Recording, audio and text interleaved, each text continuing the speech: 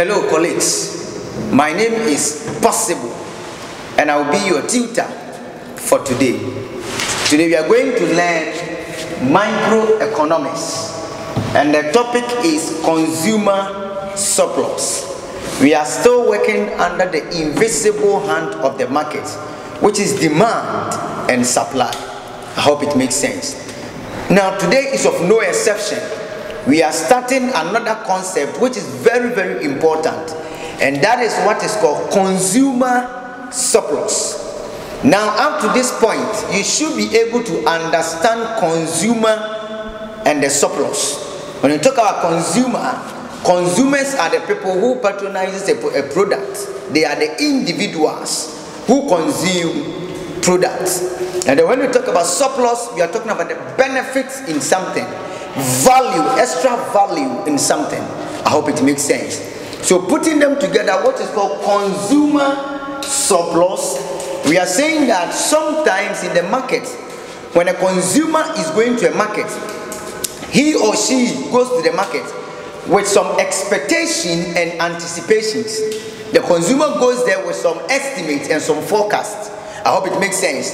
With the mindset that probably, if I'm a consumer and I'm going to a market in order to buy this marker, as a rational consumer, I have to go with a mindset of price, an estimate of price.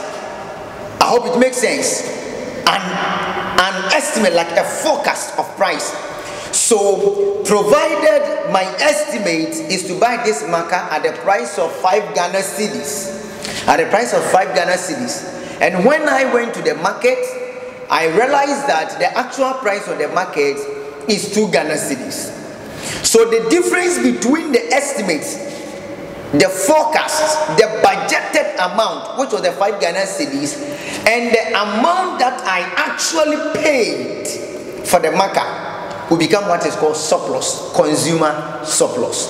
So we are saying that consumer surplus is the difference between the price that the consumer estimated, he estimated to purchase the product on the market, and the actual price that the consumer bought the product. I hope it makes sense. Good. So the consumer was willing to buy the marker at the price of 5 Ghana cedis. That's the expected price. But at the end of the day, he bought it at the price of 3 Ghana cedis. So when you talk about consumer surplus, is the difference between this, which is 2 Ghana cedis. So the consumer surplus will be 2 Ghana cedis. So we are saying that 2 Ghana cedis is the consumer surplus. I hope it makes sense. Now, having understood this one, look at it carefully. When you talk about consumer surplus is the difference between the price that consumers pay and the price they are willing to pay. I hope it makes sense.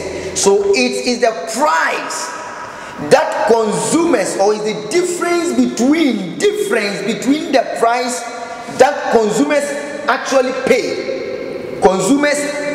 underline, and the price they are willing to pay. So willing to pay is underlined. So the price they pay against the price they are willing to pay. I hope it makes sense. That one will give you the difference between that, will give you what is called consumer surplus. I hope it makes sense. Now that is to say that it is the benefit. Benefit is underlined, or the value that consumers get from a good but do not necessarily pay for it. Is the benefit that consumers. Now I went there with an anticipation of 5 Ghana cedis, but at the end of the day I end up buying the thing at 3 Ghana cedis. So the benefit I'm getting is 2 Ghana cedis in my pocket. I hope it makes sense. And that is what is called consumer surplus. Consumer surplus. Now look at the diagram here. We are saying that we can use a diagram to explain consumer surplus. Consumer surplus. Look at the diagram. This is a demand curve. Now listen to me. As soon as we hear consumer surplus, make reference to demand curve or demand. And when you hear something like producer surplus, you make reference to supply curve. I hope it makes sense. Nice one. So consumer corresponds to demand. So consumer surplus, we are working on the demand curve. Now we are saying that the consumer surplus is this area. I hope it makes sense. So geometrically, diagrammatically, consumer surplus is the area. It is the area below the demand curve. Area below the demand curve, but above the equilibrium price. I hope it makes sense. Area below the demand curve, but above the equilibrium price. So it is the area below the demand curve.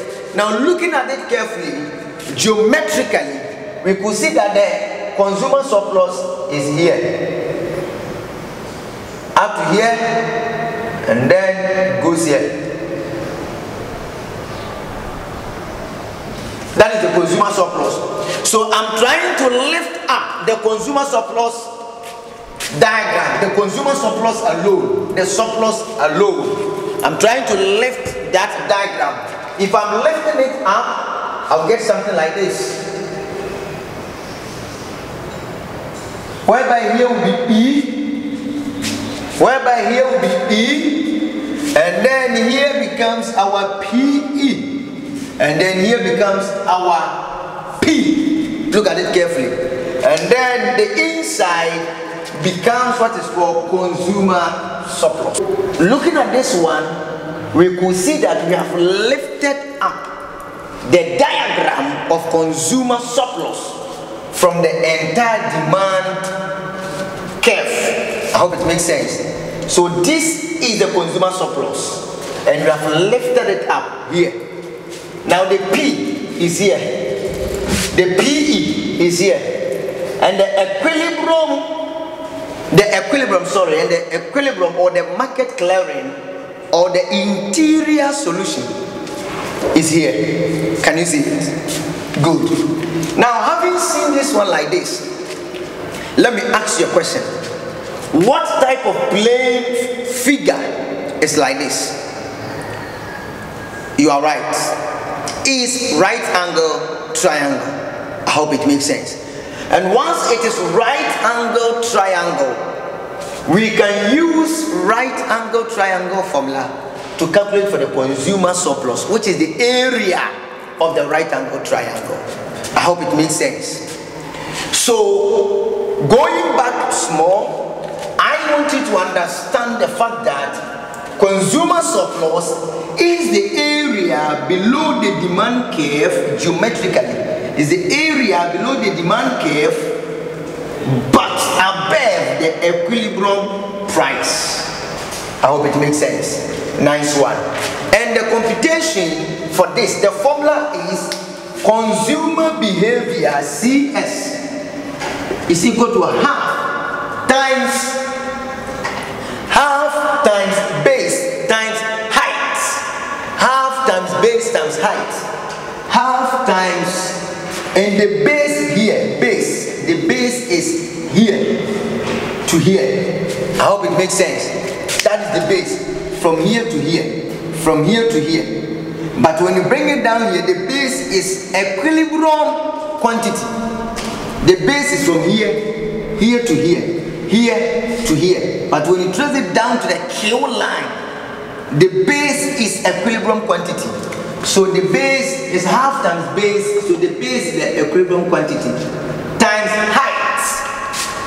Now when you look at it carefully, you can see that the height is from here to here. Height is from here to here, here to here. So the height is the difference between this one and this one, this one and this one, because we are already on the P line. The reason why we trace this one to here is that this is the main Cartesian plane. This is the Q line. So we needed to trace this one to the Q line. Supposing this one is here, we would have traced it to here. I hope it makes sense. So here is the P line, here is the Q line. So the height is P minus PE. The highest minus the smallest. So the height is P minus PE. So that is the formula for calculating consumer surplus. It's half times base, and the base is the equilibrium quantity times height, and the height is P minus PE. I hope it makes sense. That is the formula for calculating equilibrium surplus, consumer surplus. Now, in our next lecture, we are going to look at producer surplus, and then from there we bring the two together, and then we try to do some computations. But before I leave you, let me give you a gift, and the gift is that sometimes having known that here is the consumer surplus, there could be some alterations. There could be an instance whereby they will say that the demand function has changed. When the demand function changes and comes somewhere probably here, looking at this one and this one, the demand curve here not, and the demand curve one, we could see that there has been a change in the demand curve. Now when you see something like this, don't be confused. The equilibrium will come here. We'll move from here, E0 to E1.